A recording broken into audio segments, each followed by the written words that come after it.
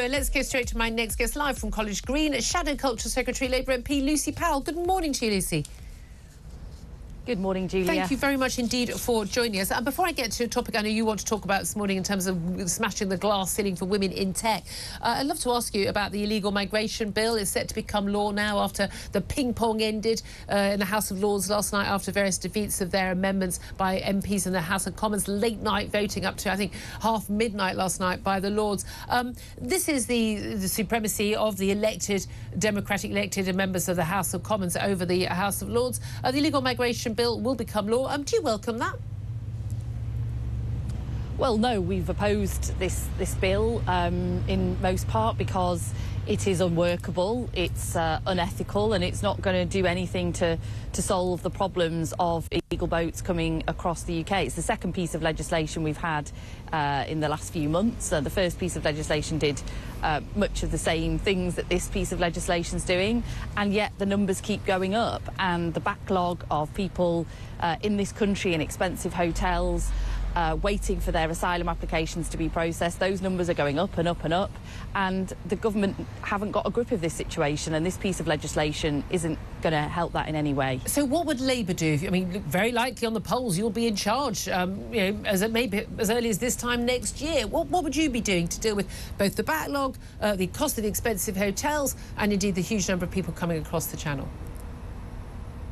Well, we've set out, the Shadow Home Secretary, Yvette Cooper, set out a comprehensive plan to tackle these issues. But in essence, that will look at a number of things, because there's no one quick solution to this problem. We will have a better relationship with the French to deal with the issues in France, so that we're not seeing so many coming over there. We will have more return agreements than this government have currently got, so people who are coming here from safe countries being returned more quickly.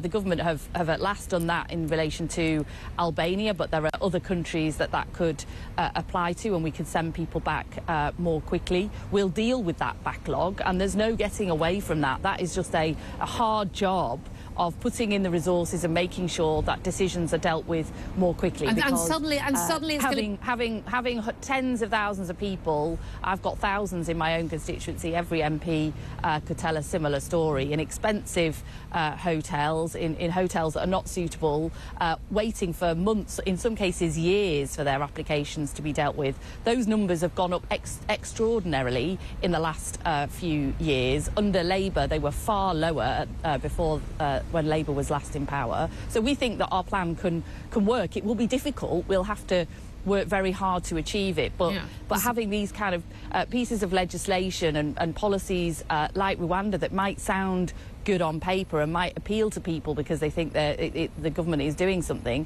they're not doing something because they're not working, and they won't work. Okay, well, I mean, suddenly the civil service and the Home Office are going to be really efficient at working under Labour. This will be fun to watch in the next few years. Given you've mentioned 2 or 3 times now the huge cost, the expense of these hotels that these illegal these asylum seekers, some will say illegal migrants, are being housed in, you'll be welcoming then the arrival of the Bibi Stockholm migrant barge, which arrived this morning at Portland Harbour in Dorset. It's going to house 500 lone migrant men who've arrived on dinghies. You'd welcome that? Would you welcome one, a similar situation for every coastal town in Britain? Well, no, because this is what's happening here is the government just having to find more and more capacity to deal with their own failures in terms of dealing with the system at large, and just adding more and more capacity. In my own constituency, as I say, I've got thousands in hotels. I've just received a letter in the last couple of weeks to say that the capacity of those hotels will be doubled overnight. So basically, they'll be putting more and more people in the same rooms. So they're increasing capacity right across the country with these barges and hotels to deal with their failed policy and their failed action, and this is happening under their watch. Illegal what I don't know, genuinely, across the channel has gone through the roof. The bit I don't get, Lucy Powell, is that suddenly you're not going to have as many people coming over the channel, and you're not going to have to house them for as long, because you're suddenly going to have this massively efficient Home Office that's going to deal with all these issues. You're not going to face all the legal challenges, and you're going to be able to return all these people. I mean, this is going to be a miracle in terms of what Labour are going to be doing. Do you think that the Conservative government are is it just incompetence? Is it a lack of urgency? Why have they not done the things that we know would be very popular, not just with Tory voters, but with Labour voters as well? Why would you be able to do all these things that the Tories have been completely incapable of doing? Well, I'm not saying it would be a miracle, and I'm not saying it would happen overnight. This is a hard job to do, but it's a job you've got to be really focused on what needs to be done. So, as I've set out in those areas, dealing with the backlog, having arrangements for return of those that can go back to safe countries, having that partnership with France, having those safe routes into the country. But I think where the government keeps going wrong, I mean, they've had, as I say, lots of pieces of legislation all doing the same thing. They're trying to actually pretend that it is easy and that they've got this one policy, this one solution of deporting people to Rwanda that's going to solve the whole problem, instead of actually just sitting down and doing the hard yards of this job, which is multifaceted, and getting on with that job to deal with the situation. Okay. Instead, it's just got worse and worse and worse. OK, let me also ask you about your vow today to smash the glass ceiling for women in tech. New analysis showing that just 6% of girls are taking computer science GCSE. What are you going to do?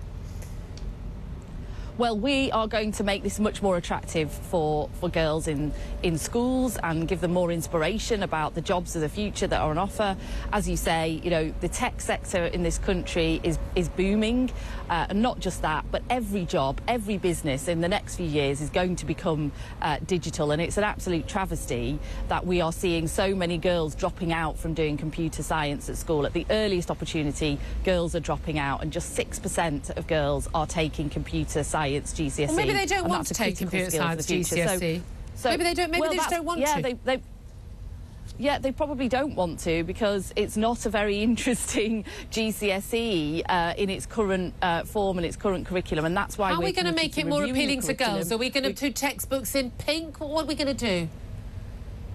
Well, no, I think that's a bit. Well, exactly. So it's not. there, Julia, You're saying it's a boring subject for girls. So how are you going to make it? It doesn't need to be. It doesn't need to be a boring subject, but what we've got is a computer science GCSE. For example, I mean, this is not the only thing. For example, that doesn't actually involve using a computer. It's a theory exam. It's not about all the great things that we can do in terms of computer processing, computer programming, and all of that it should be. So we can make these subjects more interesting, more enjoyable, and more relatable, so that people understand, young girls understand the job opportunities of the future. But at the moment, it's none of those things. It's a boring curriculum, a very theory-heavy curriculum. It's not very inspiring, and girls are opting out from doing it. But we can't have a digital world that we are now living in, where only half the population, or less than half the population, have got the digital skills of the future that they need. What percentage of boys? We're going to be reforming the curriculum. You said 6% of girls taking computer science. What percentage of boys are taking it? It's much higher. The ratio is more than 4 to 1 boys to girls doing this GCSE. So it's a much higher proportion. And you know, I've got kids of my own, and I know my eldest son has done the computer science GCSE, and my daughter is absolutely going to drop it at the earliest opportunity, and that's pretty typical. Well, maybe because she doesn't want to do it. Maybe on average, boys and girls often have different interests. I don't understand. She doesn't want to do it. No, she doesn't want to do it, but we need her. I need her. We need her as an economy to be able to do it, and that's because we're going to force girls to do computer science. Subject. All right. No, we're not. We're going to make it more interesting so they choose to do it. Yeah. I think you know I'm being sarcastic here. Just fine. I know you've got to go. I want to ask you about this. It's also about having these digital skills right across the curriculum, because it's not just in computer science, but if you're doing French or English or you know, a whole range of subjects, product design, all of these. I think we should be teaching touch typing over anything else in schools, but that's just me. I've watched enough newspaper editors typing with 2 fingers. Can I ask you also just about this battle over benefit cap? We understand from the Keir Starmer, if he becomes Prime Minister next year, will not be ending that cap of 2 children for child benefit claimants for any family once you've already gone on benefits. But we know Angela Rayner, the Labour deputy leader, has called this an obscene and inhumane cap on benefits. We're told again and again that this is hurting the poorest families. Whose side are you on?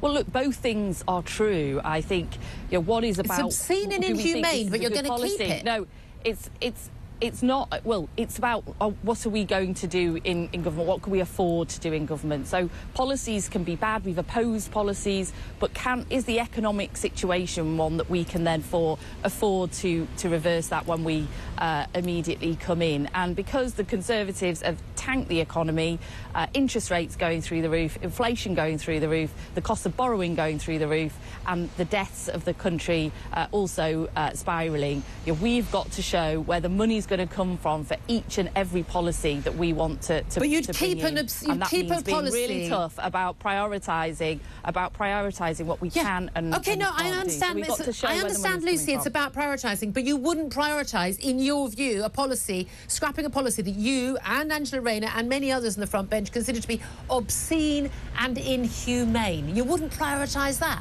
That's quite bizarre. There are lots of bad policies, and there are lots of good Labour policies that we would want to bring in government, which we're not going to be able to do because the economic situation is such that we just can't do that. I know you've got another interview to get to. I'll let you get on. Lucy Powell there, Shadow Coach Secretary. Really love to speak to you. Thank you. I don't think she meant that.